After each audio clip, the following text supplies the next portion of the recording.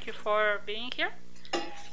So today I'll talk a bit about what I did using spectral data from the sun and how what methods I used and what observables I extracted and how they relate to each other and to the observed structure. I will mainly discuss about the magnesium 2 lines, but I also mostly when I will discuss the flaring activity, I will also discuss some the relation with other features or emission lines. Is the microphone working, or do you not have? Hello. Is it better? Yeah. Thank you. Okay. Sorry. So I will start with a short description of what the magnesium 2 lines and how they behave and what their typical profiles, and then discuss how what the naming convention, what observables we can extract from them, and what we can measure. I will discuss these observables mainly in quiescent conditions. So I'll pick some very quiet sun data sets, and I will see how these different things change depending on the underlying structure, and if we can see if we can increase the contrast, for instance, to be able to see coronal holes in chromospheric emission, which are rather impossible to see. Then I will discuss how the profiles change when there's a flaring activity in the region, and then finally I'll finish with peculiar coronal rain phenomena in the aftermath of a flare. So you may be very familiar with the solar spectrum. If we did not have an atmosphere, we'd have a lot of lines, even far in the ultraviolet. But because of molecular absorptions of the elements in our atmosphere, we cannot really see the ultraviolet part where the magnesium 2 lines are. So, and a lot of other interesting lines. In order to be able to see these lines, we have to go as high above the ground as possible, where the ozone absorption, so the magnesium 2 lines are in the absorption region of ozone, is less, so we need to go at least some tens of kilometers above the ground. In the past, this was done using sounding rockets or balloon-borne instruments, and some interesting measurement with that before we managed to send some things into space. More recently, IRIS, the Interface Region Imaging Spectrograph, was launched some 5 years ago, and since then has been observing the interference region, meaning the region between the photosphere and the corona, so the chromosphere and the transition region, and trying to see how the energy is transporting from the photosphere up into the corona. IRIS has a context imager, so it will give you some information about the surrounding structures that we are looking at, and also a slit which is fed into 3 spectral ranges, one in ultraviolet, which contains the magnesium K lines, H and K lines, and 2 interfar ultraviolet containing emission from carbon 2 and silicon 4, which are another very strong emission lines in the transition region. So, and IRIS can have multiple observing modes. It can fix the slit in a certain position and look at a certain feature for a length of time. It can follow the feature with the solar rotation, or it can just sit there and let the sun rotate under it, or it can scan a region with the varying step between the consecutive slit positions. Depending on what you are interested in, you may be interested in having a very detailed information of a certain position. So that would be a sit and stare observation, where the same feature is tracked and observed in time. Or if you are interested, for instance, in flaring observations, you are interested to see the whole active region. So that for that you would want to scan the region and hope that the slit is close to the position where the flare is when the flare happens, which is not always the case. So in the IRIS spectral resolution, this is how the magnesium 2 lines. So if you look at in this very low resolution spectral resolution spectra, you see that the magnesium lines are in a deep absorption region, and they have broad wings. And in the center, we have 2 peaks, which are named K and H after the Similarly, similar lines of the calcium HNK, which are in the visible range. Here I'm plotting quiet sun in green, the dashed line, and some more intense, also quasi-quiet sun, which is from a data set that's close to an active region where that's ultimately flaring. This is to show that even if we have in data sets regions that seem quiet compared to the crazy active region, they're not true quiet sun. So if we compare the flaring spectra with the quiet sun in that same data set, it may be biased because the quiet sun is not a true quiet sun, let's say. Okay, so the two lines have this particular behavior. So the wings come from above, and then it has two peaks and a central reversal. And the same is true for the H line. And this line corresponds to the transition from the first excited state of the magnesium, the single ionized magnesium, to the ground state. So the blue line is the magnesium K, the red line is the H line. Other interesting lines, which are because the energy difference between these two levels and these two is very close. You also have the triplet lines of the magnesium, also in the same spectral range, which is nice. So one of the triplet is in the blue wing of the magnesium, and the other two are seen as blended at the iris spectral resolution in the bump between the two lines. Other naming conventions, the outer minima of the lines are called 1, K1 and K2, corresponding to the blue word or violet word and red word minima. Then the lines have two peaks called the K2 peaks, and the central reversal is K3. What we are interested in is see how these features change in different atmospheric condition, how their relation changes. So in quiescent in general, or quiescent conditions, we generally have a central reversal. But if we are for instance, in sunspot umbra, we no longer have the central reversal, and the core is also in emission.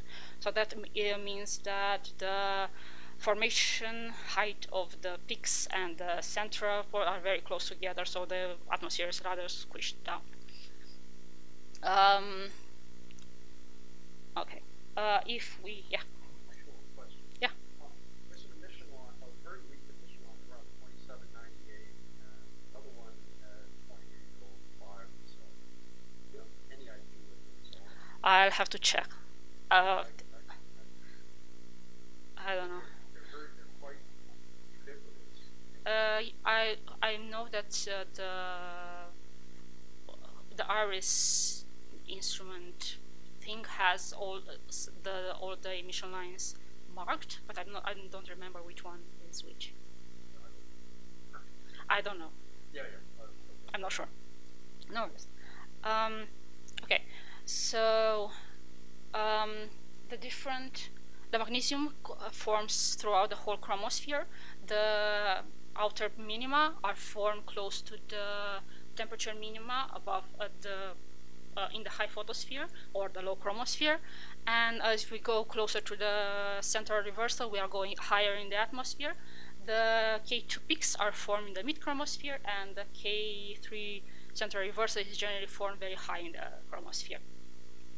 And again, what I said before, if there's no K3 central reversal, that means that there's no much difference between where the peaks are or the minima form. So we can scan, if we scan,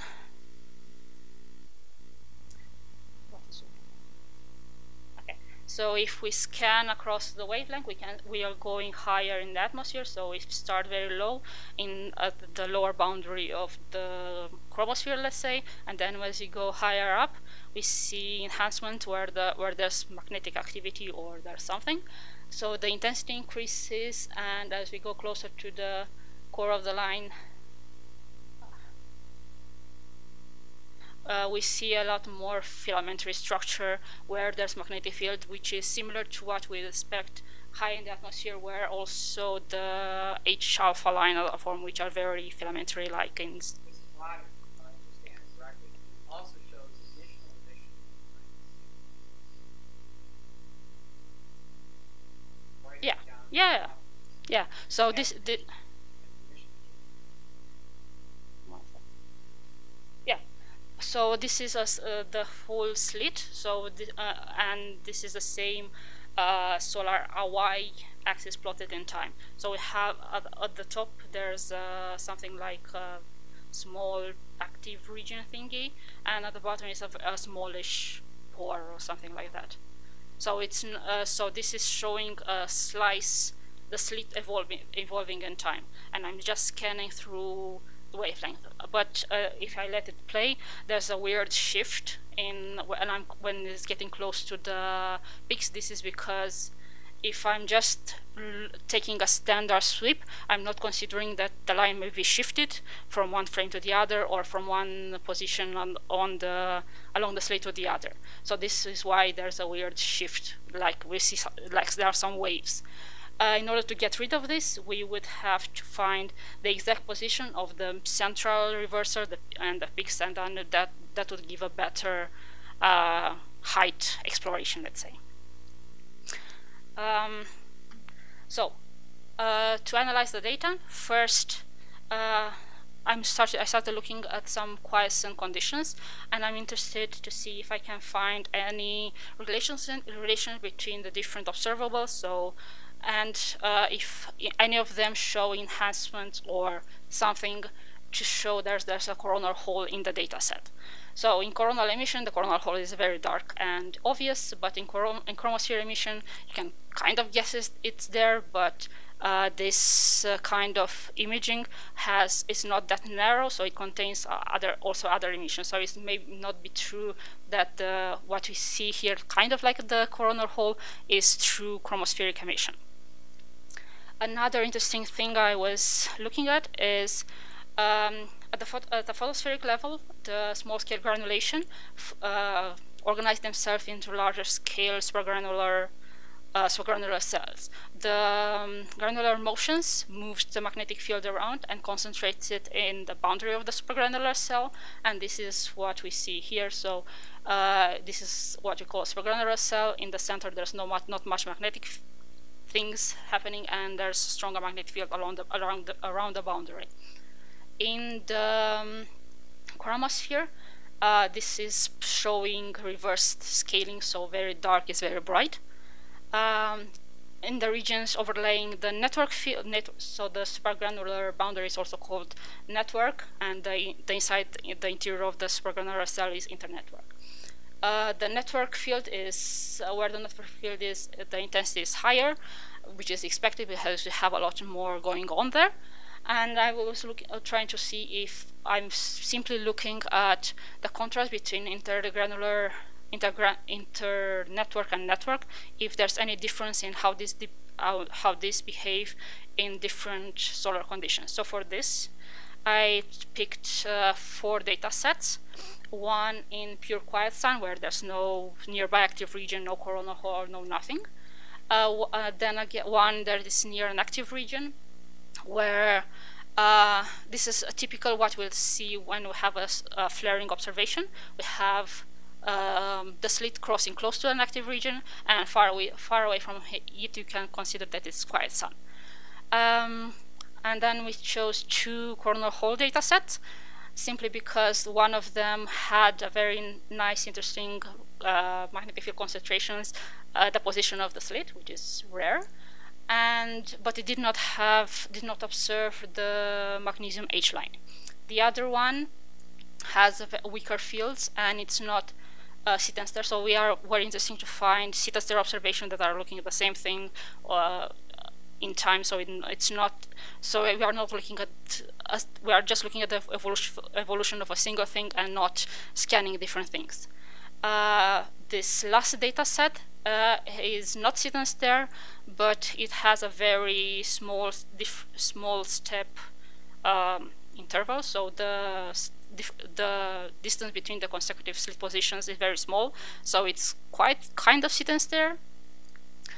But it's also not very close to the center. So we're interested to see to limit any line of sight effects. We've picked some data sets that are very close to the center and have no pointing issues and have the same observing characteristics, so the same spectral resolution, the same spatial resolution, and things like that. And we try to have this exactly same line list, but as I said before, this data set does not observe the H line. The dark line in the middle is the position of the slit, and along that line I marked what we used further in the study as internetwork region in green, the network region in blue. We try to have a similar underlying magnetic field for all of them, and then in red is the strongest magnetic field concentration along that slit. This one is kind of close to the active region, so that may give some weird things. In addition to again remove any biases from the actual timing of the observation, we converted the data numbers after wavelength calibration. So as the IRIS instrument spins around Earth, there may be some remaining influence on the measured wavelength, so we also removed that, and then converted the intensity from data numbers to physical units.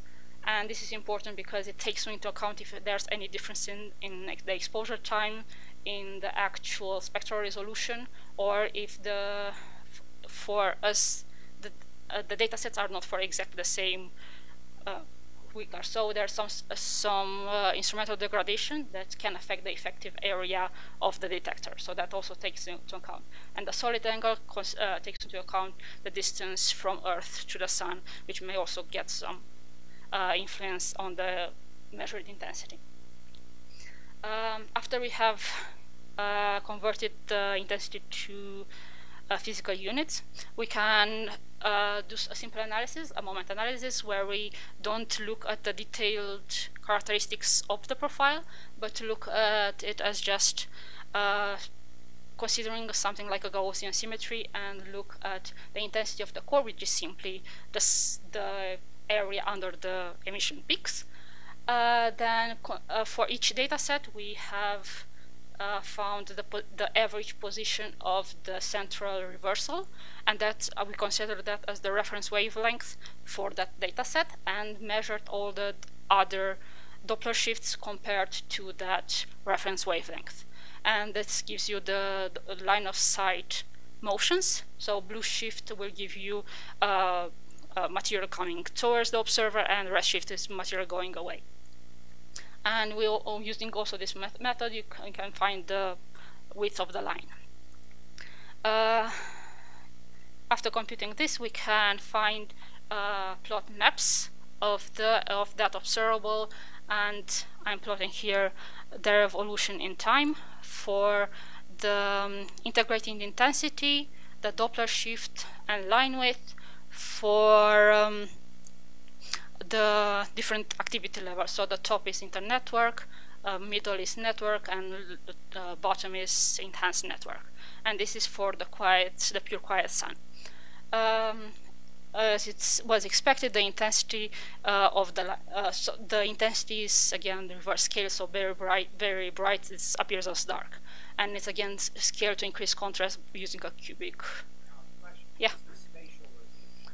0.165 arc seconds per pixel.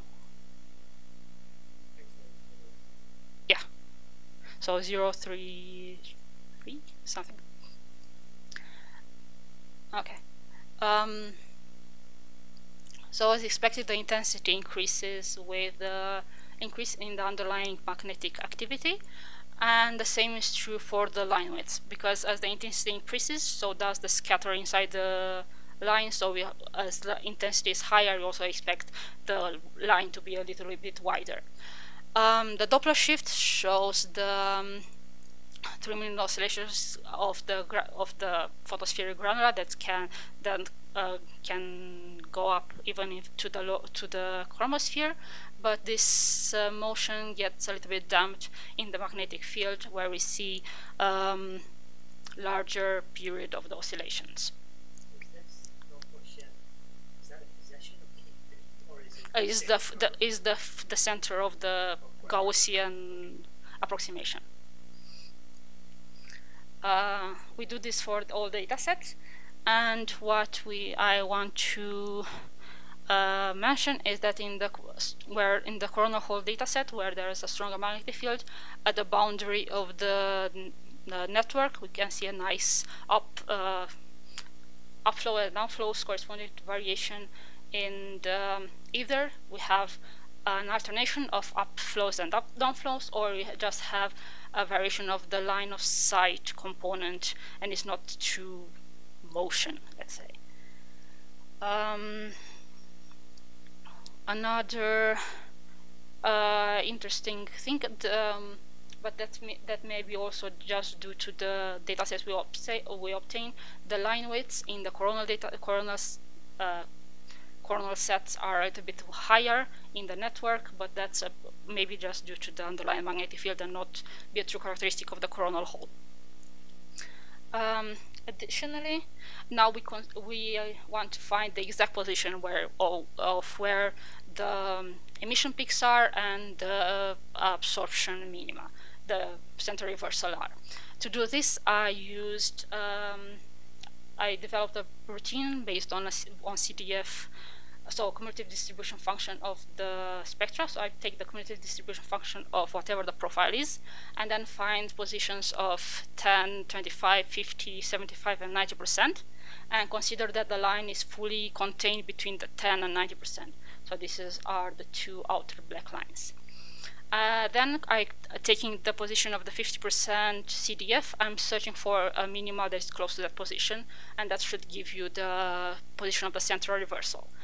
After the central reversal is found, I'm looking for peaks to the left and to the right, and I consider those to be the emission peaks surrounding the central reversal. This works perfectly if the line has 2 emission peaks and 1 central reversal.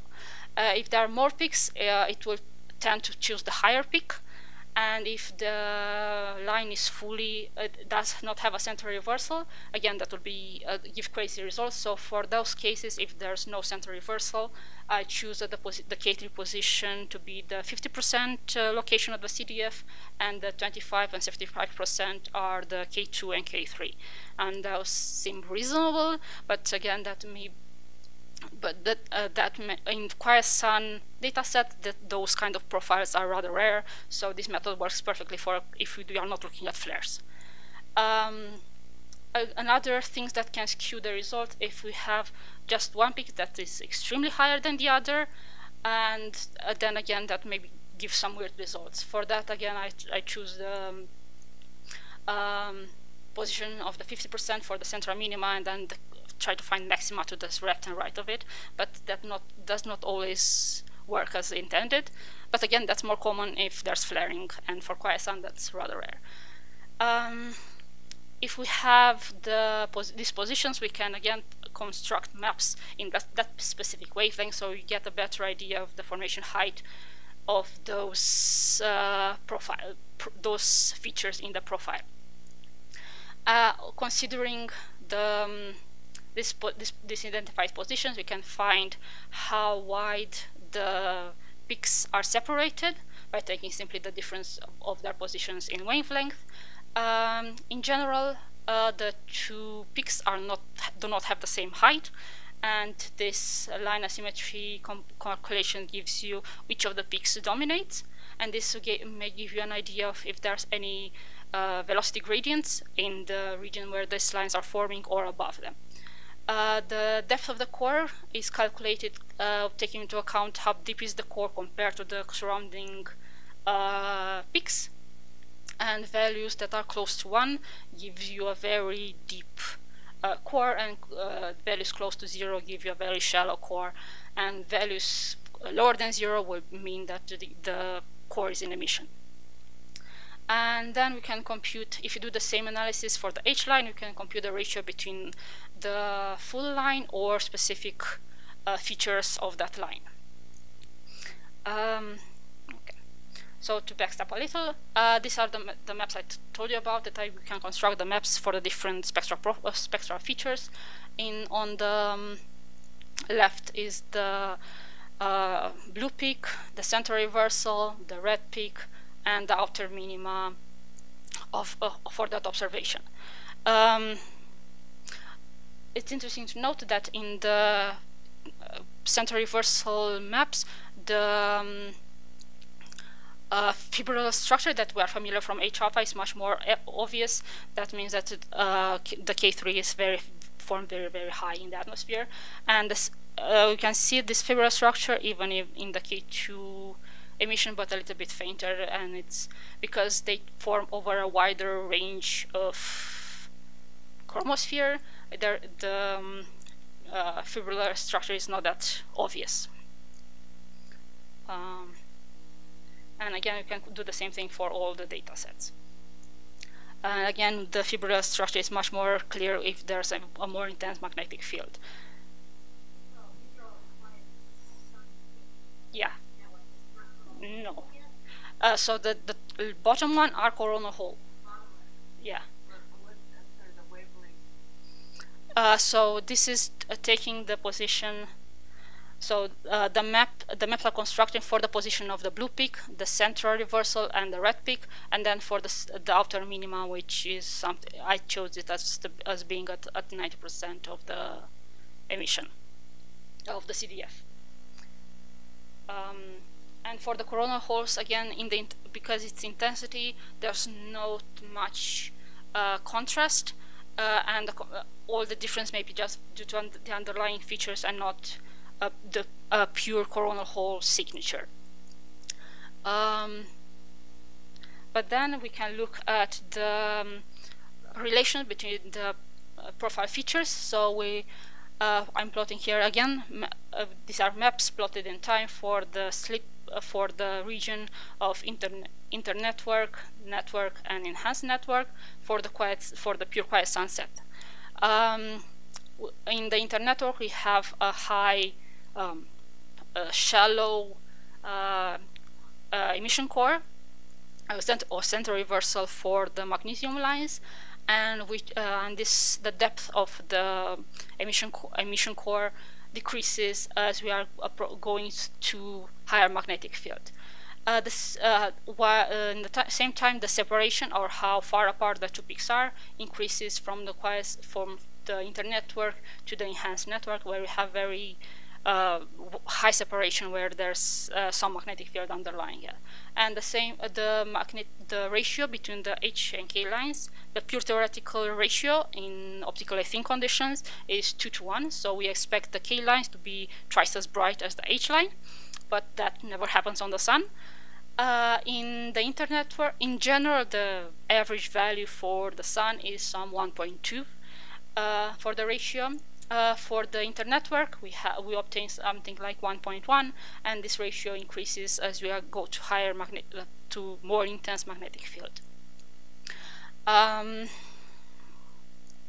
Looking at all the data sets, we found a curious things. For the active region dataset, what you chose as network may have been too close to the active region because it had a very weirdly deep magnesium profile, and this may be due to the closeness to the active region, so it may have some other structures above it that may absorb something from the emission core particularly. In the coronal hole datasets, for the first coronal hole dataset, we did not, as I said, we did not have the H line observed, so we don't have any ratio. But we do have a very nice dominance of the peaks gives a very nice contrast for where the upflows and outflows at the boundary of the network are taking place, and the contrast is much nicer than in the Doppler shift because it's a better way of identifying which is the overall velocity gradient in the formation region of that line. Another thing, no, that's about it. To summarize this, we have fitted the histogram of all the data, the particular data sets, and found some average values for the intensity inside the region we consider as internet or network and enhanced network for all data sets for the all observables. And as I said, as was clear from the temporal maps, the intensity increases with the increase of magnetic field, as well as the line width. The peak separation also increases, the same as the ratio, and the depth of the core decreases. To see if there's any correlation between this, we have computed a cross-correlation matrix of all the observables, where we have each element is the pairwise correlation between the two observables. Values close to 1 or very red are closely correlated. Values close to -1 or very bluish are anti-correlated, and things that's close to 0, it's non-correlated. Yeah.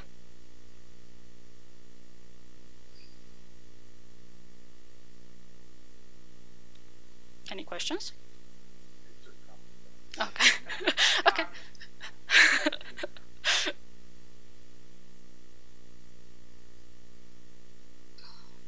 No worries.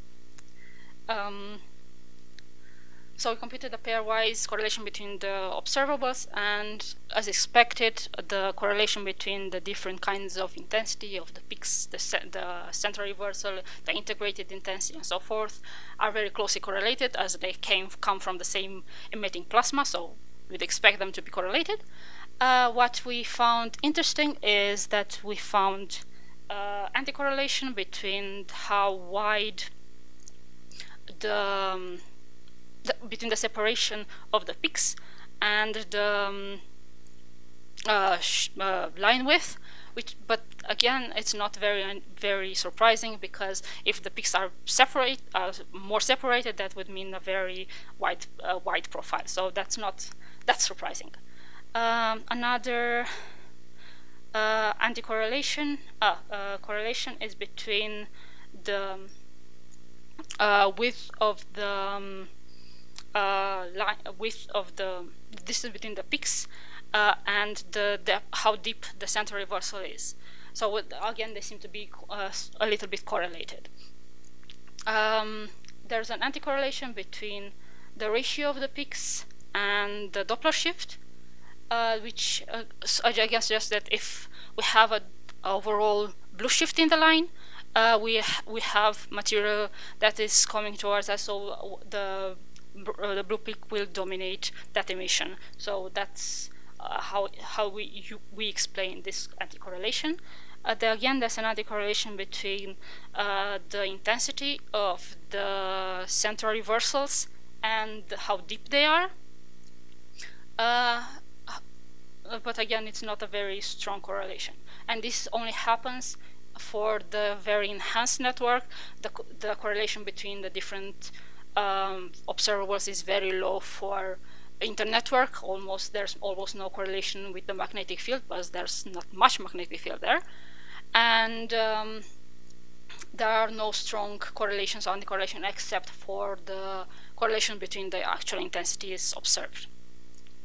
And this trend is consistent through all the data set in the different quests and conditions. So again, we could not find definitive proof that coronal holes can be better seen in that particular observable.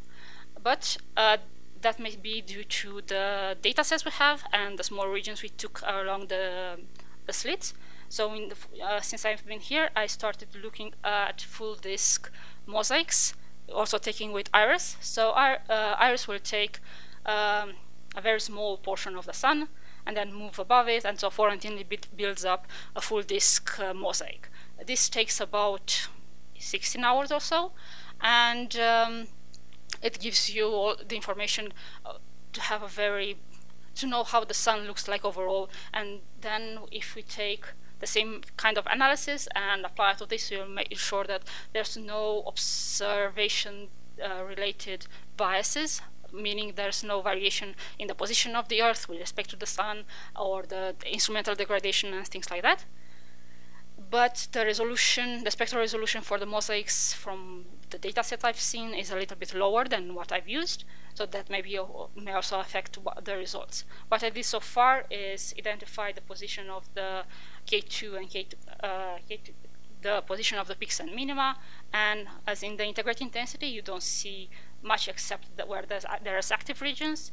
In the emission in the core, I can recover very nicely the filaments, and the filaments are close to the boundary of the coronal hole, but the coronal hole is somewhere like here, so not very close. I'm sorry, we were saying that it has to be the fusion.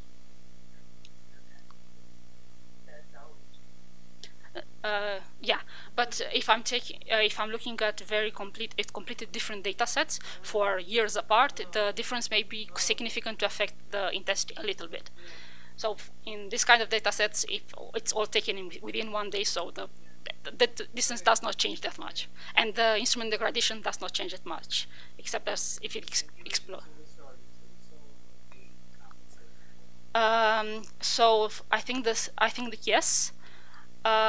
So each piece of the mosaic is taken, and then when it's built up, it arranges things so they make the full sun. So there's still some gaps between the different sets. So the sharp vertical or horizontal lines are not real things, are just when the observing run was done, that was not complete overlap between the boundaries of the detectors. Oh, yeah. So even in this, if we on the laptop is better. If we squint a little bit, you can see a little bit. There's something there, but if you look just in the emission core, because it's formed higher, the filament is much more obvious. And I also looked at the core depth again. The filament pops up, and because maybe I'm just seeing things, at the North Pole there is the depth is a little bit higher, and there seems to be something there. But again, I can't say for sure that it's not some artifact of the analysis. So I have to look in more details on this one. So this is what I'm doing now. In the remaining time, I will discuss about how the magnesium lines go crazy when there's flaring. So you maybe have seen this before. If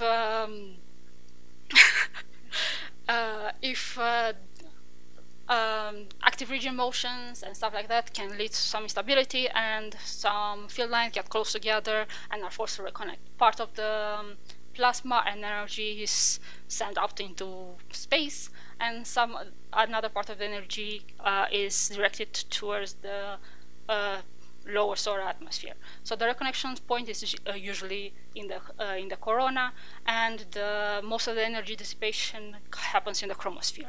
So from the reconnection point, the energy propagates along the footpoints along the field lines, and depending on how strong the flare is, you can have a very mellow evaporation, where you see we see things slowly heating up or increasing in brightness. But if the flare is strong enough, when the energy is accelerated towards the low atmosphere, and it literally kind of punches into the chromosphere and leads to some explosive evaporation. And this evaporation heats up and lifts some of the chromosphere material higher in the loops, and then after that, as they cool down, they come back down. And this is what you see as the post-flare loops, when the material is cooling down and coming back to the lower atmosphere. So because I wanted to see the very intense differences in the observed profiles, I picked the next class flare, And this is nice and not really, because a lot of things can get saturated if the emission is too strong, especially, for instance, in the AIA images, which are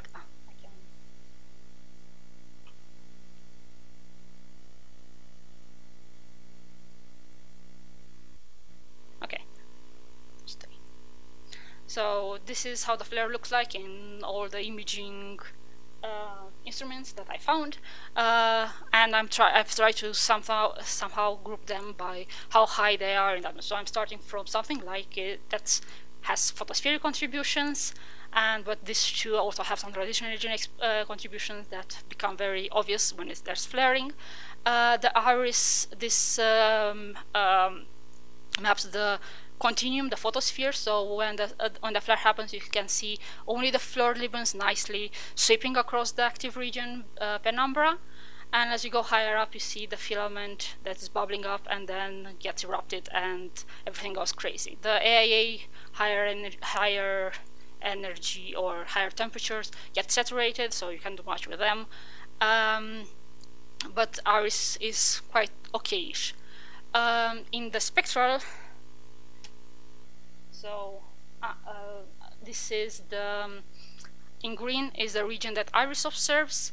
The black lines are the position of the slits. So during this flare, the IRIS was observing in 4-step raster, so it has 4 slit position that repeats for a while.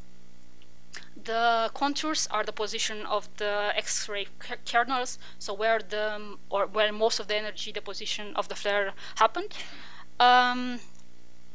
This frame is a little bit after the flare, so you can see the ribbons.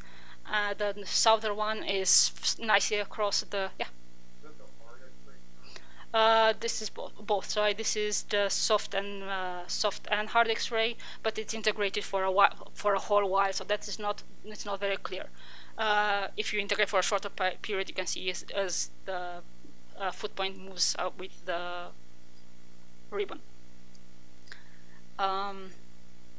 So then the southern ribbon of the flare crosses nicely the slits, and we've chosen what I present further on. I'm looking mainly at the first position where the most intense things were happening.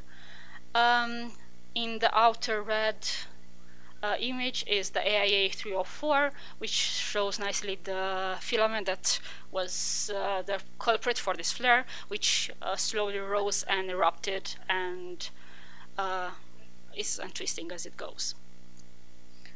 The magnesium lines are all over the place. In the dashed black line here is the quietest, an average of the quietest regions of the spectra, which is not this is very intense. So this is the same spectra as I showed at the beginning, which is some 4 times higher than what we should consider quiet sun. And in colors are the spectra at the position of the flare maxima, so right about here in the first slit position, and the colors indicate time. And the black cutoff line is the flare maxima. The cut is just because the spectrograph sensor becomes saturated, so it's not much use for that particular time. And before the flare, even before the flare, we can see that the triplet lines, which are here, are in emission, which is characteristic where there's strong temperature gradients and things happening, which is what's happening in this case, because we have, as you've seen in the earlier movie, there's a lot of bubbling and brightenings happening even before the flare. So this indicates there's things happening well before the flare starts. As the flare progresses, the intensity increases, the lines are wider, and eventually they saturate. After the flare, the intensity starts slowly to decrease, but continues to stay unusually wide. Yeah. Yeah. Yeah. So I'll go into it a little bit later. So this may be just we have there's a bubble of plasma that's at the position of wave, but there's also something above that's moving crazily or coming down or something. But because we have very few spectra, we can't do much. But if we look at the full movie of the emission, stop doing that, of the emission in the along the first slit position. This is the magnesium K line, this is magnesium H line, the triplets are here, and you see near the active region they are in emission. But after the flare, we continue to see this, so the filament gets erupted and accelerated up to some 300 kilometers per second away from the sun, but it's along the line of sight, as you've seen in the AIA image, the filament is slightly to the side, so the actual speed of the filament eruption may be a lot higher than that. So after the flare, we have continued emission in the red part of the spectra, which is a little bit weird, and I will discuss that a little bit later.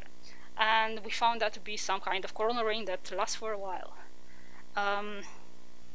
So if you go back to this, and we take some averages and the different for the different slits, we can find the different onset of the flare for the different slit positions. So this corresponds, not all the loops are very nicely aligned along the slit. So some of them feel the see plasma flowing or things from the flare side a little bit earlier than the first slit position. But if we look, this is the moment maps at the position so this is just position from here to here, very small region.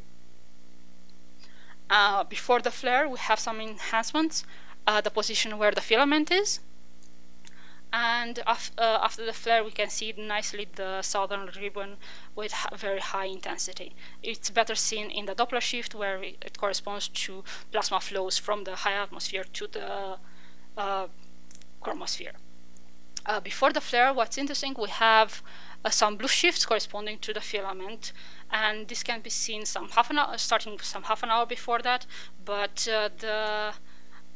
for half an hour before the flare it's not consistent. In the last 10 minutes the blue shift is consistent, and it shows that the filament starts to slowly rise and becomes unstable and eventually erupts and causes the reconnection of the flare. We're not sure which comes first, if the reconnection produces the filament or the other way around, because everything happens in a very short time frame and the cadence is not enough to see which is the first one. But they should be related, as the filament rise causes is very close before the flare. What I said before, in the spectral movie, we have this peculiar long-lasting redshifted emission. When we have a flare, we generally expect to have the flare going off, and then in a few minutes everything should be calming down and going back to business as usual. But after the flare, in the region that was swept by the flare ribbons, you continue to have downflows of some 60-70 kilometers per second and very wide lines. So first idea was that maybe we are dealing with some kind of coronal rain, but because it lasts for so long and the shifts of the line, the widths of the line are so large, we went into more details to see what could produce that. So again, this is the data. If you plot now the position of the flare, what consider the flare maxima, this is time, and this is the wavelength, this is the K line, and this is the H line, and this is the triplet. And we get this nice, some kind of weird pine trees of emission. So after the flare, we have some 6 minutes of relaxation, and we expect after the flare the relaxation to continue and come back to pre-flare conditions in less than half an hour or so. But we have an onset of very wide profiles, and to see better, I'm comparing here a pre-flare profile in these two. And then I'm scaling down the post-flare profiles to have them in the same graph. And we see that we have emission both the reference wavelength of the magnesium lines. So these are both, and they are both centered to the respective reference wavelengths. So we have both emission at the reference wavelength, but also have this peak to the red. And this is the contribution that gives you that large redshift. So the peak of this component is at about 75 kilometers redward, and it's some 150 kilometers wide, and lasts, as I showed before, for about an hour and a half. Again, this is plotted for the full till the end of the data set. We see that this continues and maybe continues afterwards, but the data set was done. Yeah.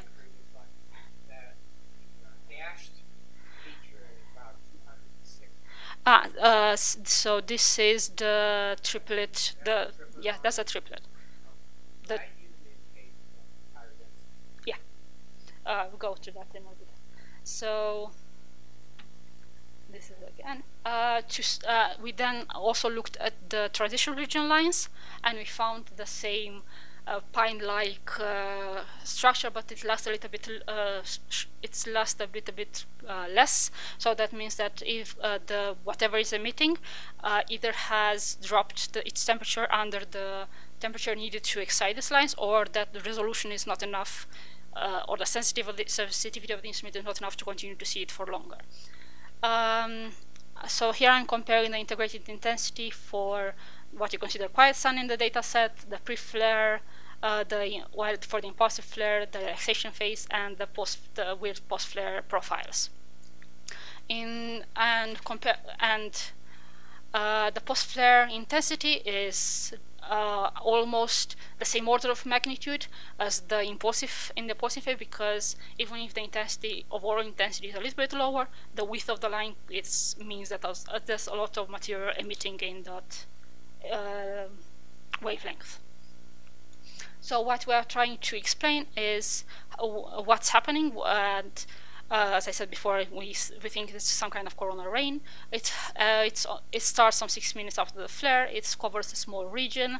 There's no surf reversal in the redshifted component, so that means there's not much difference between the location where the peaks and the central emission is formed.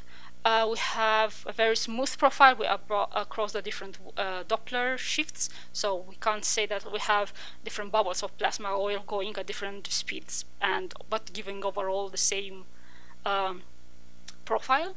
But if the motions are very small scale and under the detection limit of the instrument, you have the design resolved motion that can have the same effect. Yeah. After maximum flare, yeah. And this is an average value for all the different lines. In the magnesium line, it starts a little bit earlier than in the transition region lines. Looking at the ratio, both of the H and K lines and the carbon 2, we expect something like an optically thick plasma, but we will see if that's the case. And we're trying to explain why we have such a wide profile and see if the magnetic field plays a role in that. So we constructed a simplistic model of the emitting plasma. We consider a small strand with typical values which we took from literature. We need temperatures to be some 10 to the 4th K, because for higher temperature the magnesium gets further ionized, so it's no longer emitting. And again, considering some typical values for the flare energy, the quantity of material that can be ejected during the flare that you may expect to come down, maybe, or part of it to come down. We build a reference model considering this, and we try to explain why we have this large unresolved motion. We first look at the line opacity and see if any of if any of the photons from the line core can escape before being absorbed or destructed. So we look at the destruction probability compared to the escape probability, and within our model, theoretical model, we get that the escape probability is much higher. So we expect the line opacity to not be that high. And the difference in the ratio between the HAK line may not be purely due to optical thickness, but due to the orientation of the plasma strand that we are observing compared to our line of sight. So if you consider a very small cylinder, and in general the line opacity of the K line is twice that of the H line. So for a simple cylinder, the K line only sees a very small shell across the outer boundary of the cylinder, while the H line maybe we see deeper in. So that may give you the different, give you the same ratio, but not necessarily need optically thickness.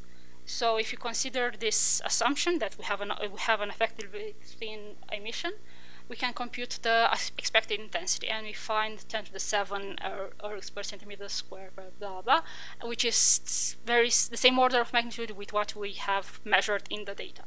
So this is nice. So again, if we, for effective thinness, we can compute the ratio between the intensity of the magnesium H and K lines and the triplet lines, and that gives you a better approximation of the temperature. So these values are times 10 to the 4 Kelvin.